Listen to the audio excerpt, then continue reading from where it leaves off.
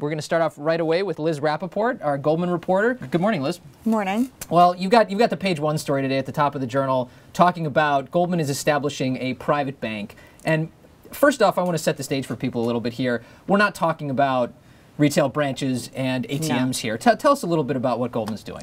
Goldman is trying to sort of capitalize on the business that it has in private wealth management, which is basically advising many of its sort of wealthy families, wealthy customers, individuals on where to invest their money. So they already have that huge client base, and they want to kind of build that into a bank. So they're collecting deposits from them. They're giving out mortgages now.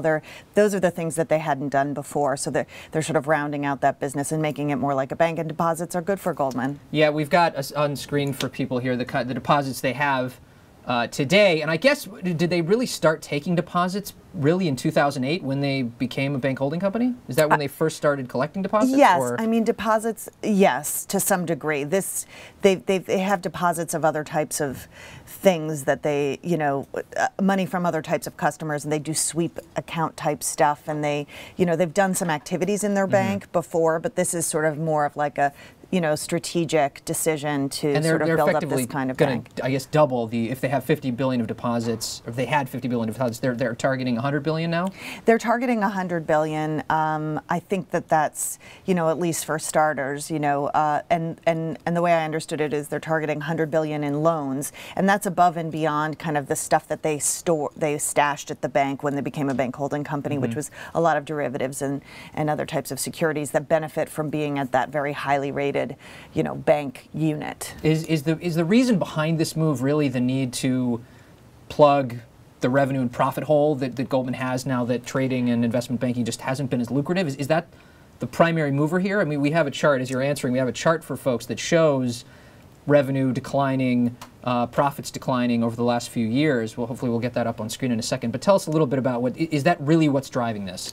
Yes, any effort that they can make to add incrementally to their profits and revenues is something that they're starting to really look at. They were in crisis mode, then they were in post-crisis mode, and I feel like, or what I understand is that they've sort of turned the ship to sort of look to the future and try to get revenues where they can. I think that they would argue that, or would say that the trading and investment banking will pick back up when the economy and the regulatory picture and political global picture gets clearer. So they're not trying to plug the hole, they're just trying to add right now. Even trading could pick up again, because is the Volcker rule really going to, and some of the other regulations from Dodd-Frank, is that really going to put the hammerlock on the potential profits you can generate from trading for some of these investment banks? Yeah, I think it hampers it for sure, but I think that client activity, if there's more trading going on, they're going to be able to make more money. I think that the Volcker rule is limiting, but it's not totally.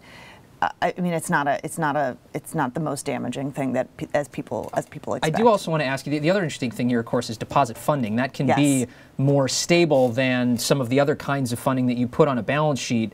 Of course, thinking back to 2008, and even Goldman, I mean, seen as one of the more impregnable banks. One of the things I remember, of course, was the FDIC had a lending program that basically guaranteed debt, and Goldman was the first one, I believe, one of the first ones borrowed, and they borrowed 20 to 30 billion from that.